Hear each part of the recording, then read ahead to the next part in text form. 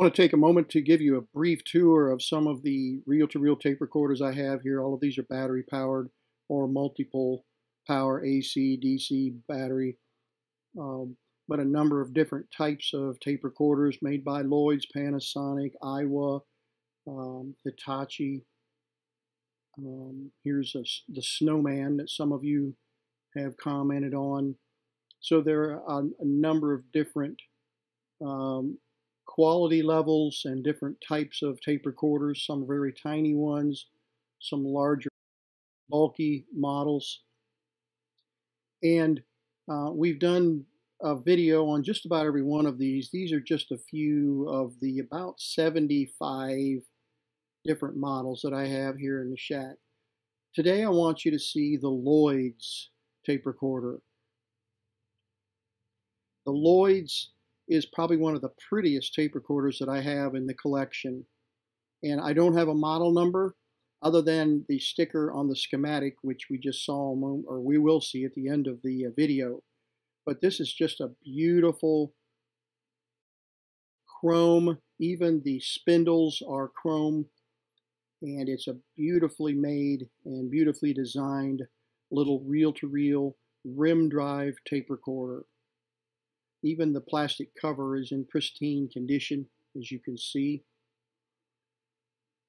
Just take a look at the beautiful chrome. Even the base and battery cover are chrome and high polished and very few scratches. Just a gorgeous. And I really like the speaker grill there across the front. Okay, we've had the kind of the overview of the tape deck, and this 60s model Lloyds runs at around 7.5 inches per second, roughly. Of course, the speed changes as the reel fills up, it speeds up. So it starts out at slow, relatively speaking slow, and then it speeds up as the tape fills up because it's pulling more tape through at the same revolution. So in any case, this particular tape was recorded at a consistent 7.5 inches per second. So it'll start out a little slow, and when it gets to the very end of the tape, you can tell the pitch is quite a bit faster. So I've got the speed turned all the way up here, and then as it starts out just a tad slow, and then by the end of the tape, we would slow the speed down and try to get the right pitch. So let's just listen to a little bit of Earl Nightingale on this series that they were recorded back in the 50s, and they were somebody transferred these to reel-to-reel tapes probably in the 60s when these tape recorders were very popular. But I wanted you to hear a little bit of the audio on this tape recorder. I heard a very interesting story that I don't mind admitting intrigued me very much. It was about an island in the South Pacific, and I believe it was called Rapa. According to the story, this beautiful Polynesian island had a couple of interesting differences from just about any other island in the world. So you can hear really good quality, speech quality.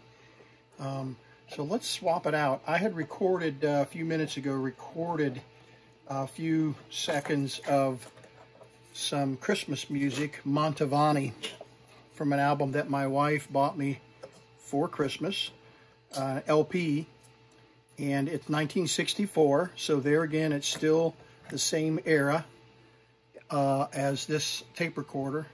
So let's listen to a little bit of music. Now the quality, of course, won't be near as good on reel-to-reel, especially rim drive, but let's just listen to it.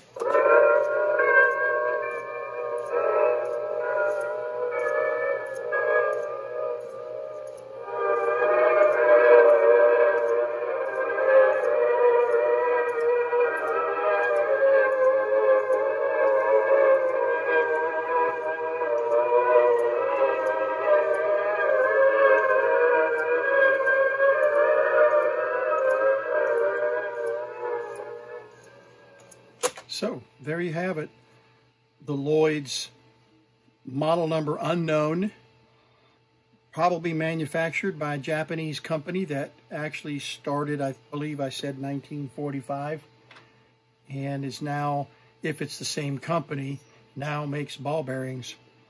So come a long way from manufacturing tape recorders, generic tape recorders that companies would put their own labels on, because obviously there's nothing in any of the archives that I can find that Lloyds actually manufactured this.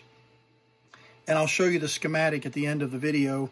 You can see the schematic that was stuck inside here on the frame of the chassis. So clearly it was made by a company in Japan back in the early 60s. Hope you enjoyed this tape.